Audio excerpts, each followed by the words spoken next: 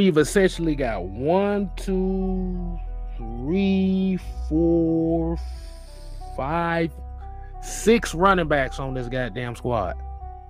You know what that tells me? And somebody here said it in the chat too.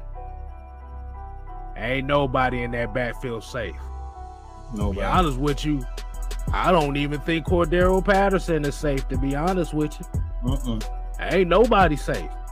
Quadree Ollison better step his motherfucking game up. Because if he don't, that motherfucker gonna end up right back on the waiver wire. Like I said, we keep telling people, everybody like going to pick on one player. This team is not having that anymore. Hell no. Everybody gonna earn a keep. Right. Quadree Ollison better step his game up. You ain't got but so many chances with these guys. They do not play around.